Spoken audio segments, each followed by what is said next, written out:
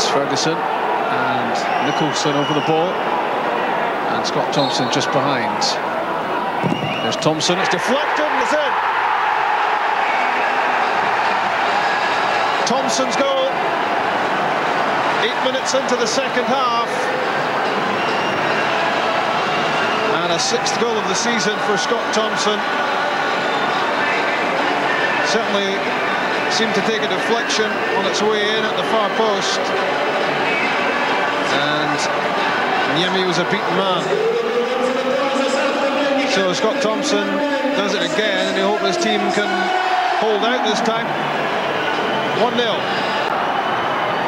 Salvage operation continues, and they've done it. Stefan Adam rescues a point for Hearts right at the end. 93 minutes on the clock, and look how much it meant to Craig Levein. Deflecting in Andy Webster's header, and Scott Thompson didn't have a chance of keeping it out. Dunfermline furious that they weren't able to hold out. Dundee looked home and dry after 2 goals in the first 5 minutes. Dunfermline were caught cold as Scotland midfielder Gavin Rae volleyed behind the helpless Scott Thompson. And Dunfermline had barely recovered before they were 2-0 down. Argentine striker Caballero brilliantly found his way past 2 defenders and then provided the perfect finish. Dunfermline pulled one back early in the second half after Barry Smith brought down Chris McGroarty. Referee Willie Young pointed straight to the spot. Scott Thompson stroked the penalty home past Speroni. So Dunfermline were right back in it, but then they were down to 10 men as Stevie Crawford's night ended abruptly. After wrestling with keeper Speroni, referee Willie Young sent him off. Look out for number 9, Crawford, trying to get the ball from the Dundee keeper. Judge for yourself what happens, but Dunfermline manager Jimmy Calderwood has appealed against the decision. It didn't stop Dunfermline claiming a last-minute equaliser as Barry Nicholson headed home for a remarkable comeback. A valuable point, but Crawford's red card uppermost in the manager's mind. Ferguson picking out the run of Bullen. Gary Smith was covering across, and again it's Smith. Corner kick conceded, and the immediate threat from Bullen stifled. In from Barry Nicholson, and there's the opening goal for Stephen Hampshire. The marking from Hibs was poor. It was all so easy for Dunfermline.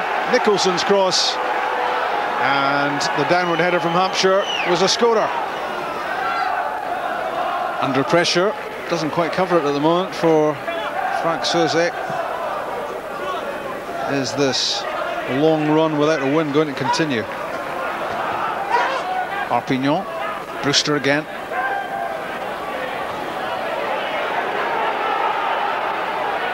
Ian Murray cuts in.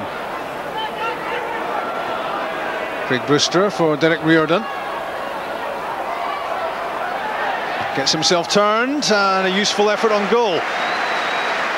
They've been sadly lacking for Hibs in this match, efforts on goal, and that one had Scott Thompson flinging himself down to save.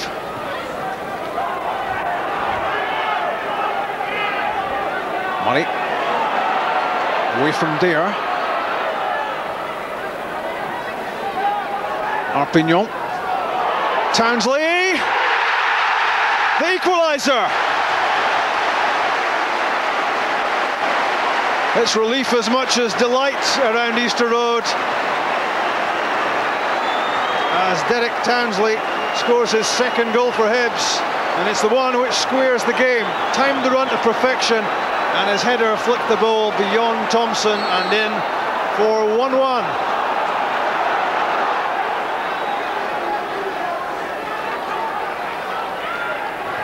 Dare's cross blocked by this corner kick. Barry Nicholson to take the corner. Hurtado was there, And here's a chance for Dunfermline, and it's just over. Gary Mason's header. Spinning over the top, there was a chance for Dunfermline to win the game. Nicholson did well to keep that in. Now has it back. Ndiaye with a chance. It would have been a spectacular winner had it gone in from the Senegalese striker. Not a classic by any means at East End Park today, but Dunfermline were out of the trap quickest, and Livy almost paid an early price for failing to close down Jason Dare. Livingston's best chance of the half fell to Steve Tosh after a nicely constructed exchange between David Fernandez and David Bingham gave Fernandez the chance to cross. Tosh, unmarked, knew instantly he should have put Livingston into the lead. Livy enjoyed the lion's share of possession in the first 45, but didn't really cause the Pars too many headaches, although getting the ball off David Fernandez at times was easier said than done. The better chances in the game were created by Dunfermline, who nearly scored twice before half-time. First, Scott Thompson's header was shepherded away by Michael Hart, and then the pace of wing-back Chris McGroarty created another opening down the left. His cross was perfect for Barry Nicholson. Nicholson connected well with the header, but Nick Culkin was in exactly the right place to keep it out. Nothing each at half-time then, but within 5 minutes of the restart, Dunfermline were ahead. McGroarty's poise and pace did the damage down the wing. Culkin came for the cross and missed, leaving Lee Brulin with an open goal. Culkin thought Stephen Hampshire would get the touch, and Lee Brulin couldn't believe his luck. Livy came right back at Dunfermline, and Gary Boland was only inches away from drawing his side level. Scott Thompson had a good game for the home side, pushing forward from the back and did everything but score. Firstly, just missing the target, and then bringing out a fine instinctive save from Nick Culkin. Barry Nicholson's free kick perfectly weighted, but Culkin again perfectly positioned. Livy's last chance to draw level fell to substitute David Zauser, but after controlling the long punt, he couldn't control his shot. So no joy for Livingston today, and Dunfermline can still keep up the chase for a top 6 finish.